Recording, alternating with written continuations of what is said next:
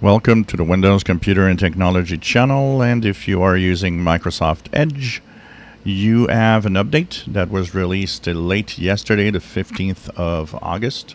Go to the upper right corner, 3 horizontal dots, go to Help and Feedback and About Microsoft Edge.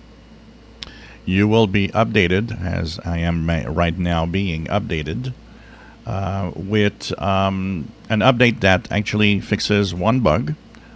And it's a Chromium bug also, because Google Chrome updated this week its Google Chrome browser, but there was no security updates. It was just bug fixes. One of them was a crashing browser and uploading certain types of documents online, and so it actually also was fixed with the Edge update in Microsoft Edge.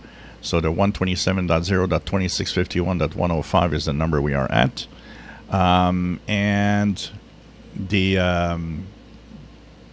other fix in there is a security fix.